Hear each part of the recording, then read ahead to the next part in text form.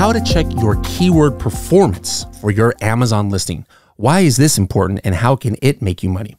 Well, you might not be able to fully see the effect of how your listing optimization has affected that score. All right. I showed you before, you could just go ahead and put a keyword in, you can see your score move up and down, but maybe you want to dive a little bit deeper to really get into the nitty-gritty of what is going on in that scoring system. This is how you do it.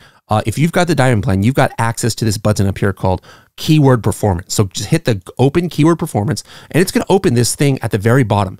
And now this is how you can use this section. It's very, very powerful. First of all, on the right-hand side, I've got this section called root keyword usage and performance. And it has all of those 72 root keywords, those single keywords that make up all of those phrases right here. And it's interesting because I can actually see how many times these are used in my listing. Like for example, the root keyword coffin, I've got 16 times in my listing and I could see, oh, it's 4 times in the title. It's 6 times in the bullet point. Now here's a really, really cool thing.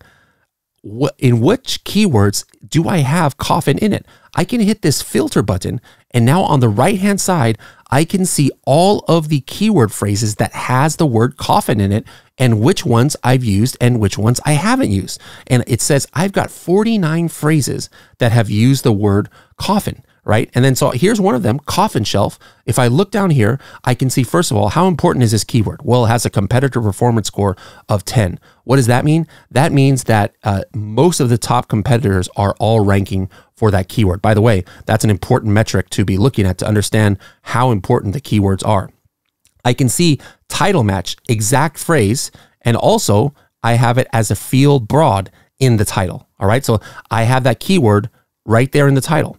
It says I've got it in exact phrase form in my bullet points and I've got it in exact phrase form in my description. So I pretty much maxed out the points that I can get on this keyword coffin shelf. Here to the right, I can actually see some stats about that keyword. Like, should I be focused on it? Oh, wow, it's got 2,500 search volume, 20 estimated sales for a keyword. It's got a title density of 25. It's got brand analytics data right here. So this is pretty cool in that it's going to give me a lot of data about this keyword. If I'm ranking for that keyword, that rank is going to show up right here on the right-hand side. Now, this is a listing that is not even active right now. That's why it's not showing any organic rank.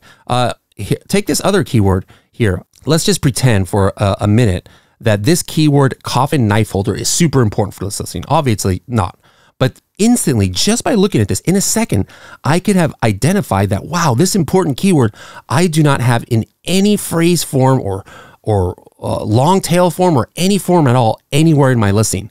And if this was an important keyword, like if it has a very high competitive performance score, that's a hole in my listing. Another way that I like to do this that actually helps me with PPC is as I am making my broad campaigns in PPC, I want to see what are the root keywords that show up most in my listing. Remember I told you coffin has 49 keywords or 49 keywords that's in. I probably am going to make a broad or phrase campaign in PPC for the word coffin because it has so many long tail keywords. All right, maybe Gothic. All right, Gothic has 11 of them. So Gothic is another keyword that potentially I can go ahead and use in a broad match campaign. So guys, this is really what's going to help you understand what is driving that score because it's going to tell you what keywords you've used, how you've used it, and where you used it in your listing. Did you use it in exact phrase form? Did you use it in the plural form? Is it just in field broad form? And if you have important keywords that don't have a good placement in your listing, it's going to be super easy to visually see which keywords those are and what part of the listing that it doesn't even have anything in it so that you can make sure that you can go ahead and edit your listing and get those important keywords activated.